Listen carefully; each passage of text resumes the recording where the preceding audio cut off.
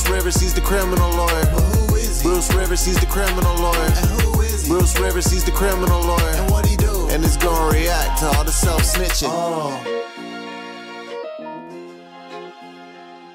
Hi, this is Bruce Rivers. Welcome to another episode of Criminal Lawyer Reacts. I'm Bruce Rivers, board-certified criminal defense lawyer, coming to you with my content genius of a son, Michael Rivers, and we are reacting to Sarah Boone. And Sarah Boone is in Florida in custody. Remember, we reacted to her interrogation a little while back, and now she's kind of heading for trial. And this is kind of an episode about managing a difficult client, because I guarantee you and remember, she put her boyfriend in a flipping suitcase, and then he died in a suitcase. I don't know why you would get in a freaking, because we were playing hide and seek. But this is brought to you by eSign.com. eSign.com is a very effective way to remotely do business. And let's say, for example, you're sitting in jail and you're on your 7th lawyer, and now you got to send over another agreement, you got to sign it, or you want to send a letter to the judge. You want to have the judge acknowledge it and e-sign it. Well, all you do is download the app, you get 3 free signatures a month, and you're able to get that done while you're sitting in the comfort of your own jail cell. Now, I use it all the time, but I'm not doing it from a jail cell. I use it in when I send a retainer agreement to somebody who's in either a remote, like they're out of state, or they just can't come into the office for whatever reason. But it's a time saver too, because if you have a deal you need to close right now, whether it's real estate or whatever it is, you send somebody an e-sign document and you can get that done really quick. So e-sign or no one signs. So now let's talk about, so this is a pretrial she had a couple of weeks ago. Now, if you remember, she did that interrogation, and that was one of the worst interrogations I've ever seen in terms of, self-snitching and painting yourself into a corner. Sarah wound up trying to create this bullshit story that she was in a, game playing mode with her ex. And then they wind up finding this recording. Fuck you, that's what she tells him. And he's trapped in a suitcase and he can't get out, and he says, I can't breathe. One of the things why you can't breathe in a situation like that is because if you're compressed and now you're only getting so much oxygen into your lungs because you can't expand your lungs, and so you don't die right away, but you die of asphyxiation, and you die because you can't expand your lungs, and pretty soon, before you know it, you just pass out. So and now she is, I guarantee you, she is the world's worst client. But let's see, watch her in court. All right, let's go ahead and call up Miss Boone's case. She's got no defense, mind you. Florida versus Sarah Boone, 2020 CF 2603, State of Florida. Deputy Cacciatore on behalf of the state. Defense. Frank Bankowitz. Let's go ahead and swear Miss Boone in. May you please raise your right hand to be sworn in. Do you solemnly swear or affirm that the testimony you shall give shall be the truth, the whole truth, and nothing but the truth? Yes. Morning, ma'am. Tell me your name and your date of birth. Sarah Boone, October 10th, 1977. All right, we're here for pre-trial conference today. Mr. Cacciatore, where do you stand in preparing to proceed forward? This is just pro forma. This is a pre-trial, just to kind of determine where we at, what are issues we have to figure out. Wow. State's ready, Your Honor. Mr. Bankowitz, where do you stand in regards to preparing I'm for sorry, trial? the defense is not ready. We're requesting a continuance.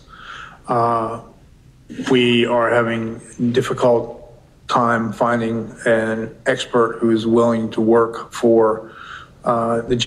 Now, to get an expert from Samsonite, or actually, I don't know what kind of expert he's looking for. Probably a medical examiner. Probably not a luggage expert. See rates, and so I'm still it's an essential part of the case. Basically, it's never been initiated before by any of the prior attorneys that I'm aware of. The prior attorneys, she's fired like 7 of them. I mean, this is her 7th lawyer, 6th or 7th or something like that. And when somebody comes to me and they've got another lawyer, I generally don't take the case. Because if they're firing that lawyer, guess what? They're going to point their fingers at me. And they're very, very, very difficult, especially if they're like 3rd or 4th or 5th lawyer. I won't take that kind of case. And I also don't like to take cases from other lawyers. You know, if somebody's, you know, if I'm representing somebody, I call the other lawyer and I say, somebody, so-and-so contacted me. You know, it's kind of the gentlemanly thing to do. Odd terms, what's the nature, what's the Battered field? spouse defense. Okay. Statutorily, we have to give the state notice, sufficient time, and name it. So basically, that's her only defense, is that, you know, the battered woman syndrome. Expert in the essential elements that they'll be testifying to. The other thing is, despite the rates, they might say that it just doesn't fit. So they're trying to find an expert that will say what they need him to say. Mr. Cacciatore, what's your position in regard to the defense request for continuance? I would have no objection to another role. So, Mr. Bankwitz, how deeply have you plumbed the depths of the pool of experts in this field to find out? So the judge wants to know, look, is this just, are we going to get here, you know, like continue this case, and then we're going to be right back here in a month or 6 weeks or whatever, and you still won't have an expert, or are you really on the track to finding one? Or find one who's willing to work for the JAC rate? Well, I've actually talked to 3, and they don't have contracts with JAC and are not willing to work with JAC. And I've made some other... And the JAC is just their court-appointed rate. inroads with battered women's shelters, trying to get their psychologists, you know, who'd be willing. Problem is willing to testify, basically. Problem is that she's stuffed in a fucking suitcase. That's one of the problems that we have, and it's unprecedented. And when you take, you know, there's such deliberation when she sits there and she's telling him, "Fuck you, Cheryl, I can't breathe," and then she says, "That's my name, don't wear it out." I mean, she doesn't sound like a better woman. She sounds like somebody who's pissed off. And maybe she was. Maybe she was a better woman. But generally speaking, to avail yourself of that defense, you have to be under the threat of some physical harm. You can't just... and she does not sound like she's the least bit afraid at that moment. Okay. Because of the concern about the compensation rate for testimony? Well, that's one of the things. And the other thing is the facts really bother them because they can't say what I want them to say. And to be honest with you, this case has had so much notoriety that people don't want to be involved. Okay. And she's probably such a pain in the ass, nobody wants to stick their neck out for her. So, Mr. Banquist, I'm certainly willing to give you additional time based on my understanding of the case. I understand why that would be a defense the defense would want to explain. Because they don't have any other defense. When all of a sudden you hear a judge say, "We're going to give you some more time," you kind of go like this. Because you really need the time to... You know, a speedy trial, people talk about a speedy trial. A speedy trial never helps a defendant in homicide. You want as much time as possible to prepare. Generally, it's 60 days after your not guilty plea. You're entitled to have a speedy trial. However, when you're sitting there in jail and you're not calling your lawyer all the time, or you are calling your lawyer, I mean, he may not be answering, she may not be answering, and so you're kind of languishing there, and so you get antsy. But speedy trial never helps a defendant. About potentially presenting. What I'm not sure about is whether the inability to find an expert forever delays the trial of the case. I wouldn't expect it to be a forever delay, Judge. Their new date is in July, by the way. And you know me better than that. Mr. Cacciatore, well, I just want to make sure everyone in the room understood that, you know, I'll give reasonable amounts of time to prepare a defense. The defendant's entitled to an adequate defense, but they're not necessarily entitled to the exact defense they would prefer to have if resources run limited. So Mr. Cacciatore, remind me, where are we as far as lining up your various homicide cases for trial? I know we have some things set to go to trial in the June. Would you agree that if, in fact, you retain an expert and they're going to opine specifically on Ms. Boone's state of mind at the time of the incident, that opens the door for the state to also have an expert? All right. Most definitely. So what he's talking about there is, if you have somebody that puts on the character of the defendant, because the character of the defendant is not admissible by the state initially, but if you put on character evidence of your client, in other words, her mental state was X or Y or Z, which is what they're talking about here, the state then has the ability to then, okay, well, then we get our own expert, and this is what we think. And so now they can rebut the character evidence that they're talking about. So here's what I am, and Mr. Castro, let me ask you this. Let's say that turns out not to be an issue. We're not going to have two experts. How long would it otherwise take you to present your case? Just rough idea. I would say 3 days. And other than this potential defense, Mr. Bankowitz, and is that including jury selection, Mr. Cacciatore? No, I probably 3.5 days with jury selection. All right. And Mr. Bankowitz, other than this potential defense, if we picked a jury in 1 day, the state presented their case in 2.5 days, how long do you anticipate a defense presentation would be at this point? I'd say at least 3 days. Okay. So here's what I'm thinking. So let's kind of look at, so that's kind of the trial, and this is real world stuff. This is exactly how things go in court. Now let's look at what she's been doing behind the scenes. Sarah Boone sends a strongly worded handwritten letter to her public defender and judge ahead of her coming trial. I hate it when clients write letters to the judge. They do it, it's usually somebody who's just a pain in the ass. And we have clients that are pains in the asses sometimes. And I guarantee you, she is not easy to deal with.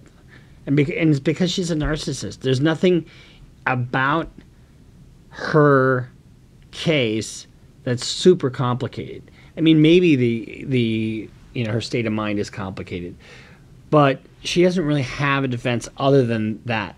And so one of the biggest complaints is that, I can't get a hold of my lawyer. My lawyer's not doing anything. For everything you've done to me. Sarah. For everything you've done to me.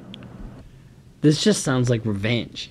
It doesn't sound like she's trying to, it doesn't sound like she's not in any danger. Sarah. You. Sarah. And she's laughing. She does sound drunk. You. Sarah. Stupid. Sarah. That's my name. Don't wear it out. How cold? How absolutely cold is she? Closer look inside the mind of Sarah Boone through a series of handwritten letters to the court from the Orange County Jail. The first letter came in April 2022 when Boone wrote to her case's judge about her representation. Boone argued her defense attorney did not communicate with her about a continuance in her case. More letters followed in October, November, and December of last year, with another being sent in January 2023. Throughout this time, Boone's representation has switched at least 4 times for both. And we know now that it's at least 2 more times, so I think she's on her 7th lawyer.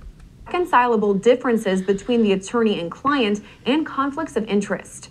Boone's most recent letter, dated March 22, 2023, is addressed to her current defense attorney, Frank Banowitz. The letter reads in part, quote, "Mr. Banowitz, this is my 3rd letter trying to reach you over another almost 6-week period now. The same 2. You have to be available to your clients. You just have to be able to. And my guess is that she has talked to that she's just trying to set this up, saying that this is ineffective assistance of counsel. Numbers you've given me still do not work. The one number, your personal cell, goes to voicemail directly and doesn't even ring." I had a client once that he would call me all the time, like 12 times a day. I mean, just over and over and over and over again. Finally, I said, you call me twice a day. You can call me once in the morning and once in the afternoon. Because, there's nothing going on in your case every single day. I mean, sure, we have developments, we have this, we have this, we have this. And, but you don't, you have to be available for your clients, but you don't have to take their shit. I've had this number since you personally gave it to me back in July 2022 upon your appointment as my attorney by the court. Not working still 8 months later. The other number rings and rings and rings until it automatically disconnects me. Not working either. This is also the number you continuously tell me it just needs to be activated. Please activate. I even in my description to speak with you had an outside caller try to reach you on my behalf who tried calling your office 3 times over the last almost 3 weeks, leaving a voicemail each time with no reply. See, when you have a public defender, public defenders get a bad rap. They're good lawyers. They're in court all the time. They have a good heart. The problem is that they're just too busy. I mean, they just have too many cases, and they're very difficult to get a hold of sometimes. But it doesn't mean that you got to go see your client, especially if they're in custody. We're both hoping you are able to reply to her email she sent today as another form of trying to communicate with you. I've exhausted my resources and am again just sitting here waiting for you to contact me in whatever way you are able, and as soon as possible, please. Time-sensitive matters are at hand, as I have made you aware of previously, verbally and in my letters. I know you have attempted to schedule the minimum 15-minute. At this point, there's a break in the letter. There may be a missing sentence or page. It picks back up by reading, quote, "My pretrial conference, I found out, is now on 3/31/23, which you said previously for whatever reason, I am unable to attend any of these conferences. How am I supposed to know what's going on and what you are reporting?" And it's frustrating for a defendant, when they're sitting in custody and they don't know what's going on. But these letters to the court, I've had clients, write the court. They think I'm doing something wrong, or they just don't like the process, or they feel the heat, and so they're trying to muddy up the water. So that's kind of what this sounds like. And what is being discussed between all other parties except me, the main component in my case, especially if we, in a still unestablished attorney-client relationship, are not in regular or proper communications with one another. Why can I not be in attendance and participate in my PTC? Meaning pretrial conference. Well, she was there at the pretrial conference. Anytime something happens in court, that's called a critical stage. And a defendant has the right to be present at all proceedings that happen on the record in court. How else am I to be kept updated in real time and actual minutes during the conference if not there myself? I have no way of knowing anything if not updated by you, my attorney, and do not have a computer to use/view myself. Help me understand, please. How can Court TV, different news channels, and even professional YouTubers attend my PTC? Again, hey, I was there. in pretrial conference. And I cannot. How? I'm sure one of the other parties can help me with updates since they will all be in attendance for me also, should you be unable to provide. Why can I not be included in my PTC for my case? I'm sure also everything from the conference collected from everyone else will be vomited all over the internet just like everything else had been. Shouldn't she sound like a wonderful person? But she's frustrated. Non-permissibly, and can add even more dysfunction and ignorance to my prejudgment already made by the world in the great court of public opinion. I would like to be part of all this, seeing as it all pertains to me. Please, it is my right. So many questions, concerns piling and piling up from not being. Can you see why she has gone through 4 or 6 or however many lawyers she's gone through in the past? And that's where the letter cuts off. On Friday, Boone's trial date was again pushed back from an April 10th start date to July 24th. Her status hearing was also delayed until July 11th. Right now, she's being held in the Orange County Jail without bond, where she's been for more than 3 years. So she's been there for 3 years. You think about that. I mean, that's got to get frustrating. You'd want your trial. But at the same time, guess what? So this has just been our little update on Sarah Boone. she's going to be held over and she's been, I mean, this happened 3 years ago. And so if you watch the callousness with which she sits there and laughs and she's drunk, you know, that really takes away, in my opinion, the victimhood, because she seems like she is the perpetrator at that point.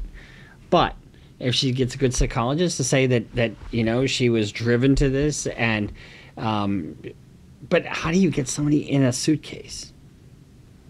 You know, and why didn't she call the cops? I think she did call the cops the next day. So we'll continue to follow this, because this is going to be an interesting, and I just don't see her getting out of prison anytime soon. So I'm Bruce Rivers. Thank you for watching. Make sure you subscribe, follow us on Instagram, follow us on Twitter, sign up for Patreon, and we'll see you next time here on Criminal Lawyer Reacts. Bruce Rivers just broke down your case. He know all the charges that you about to face. You ain't coming home till 2058. That self-snitching gon' get you put away. Bruce Rivers just broke down your case. He know all the charges that you about to face. You ain't coming home till 2058. That self-snitching gon' get you put away. 23-hour lockdown, please, is that my God?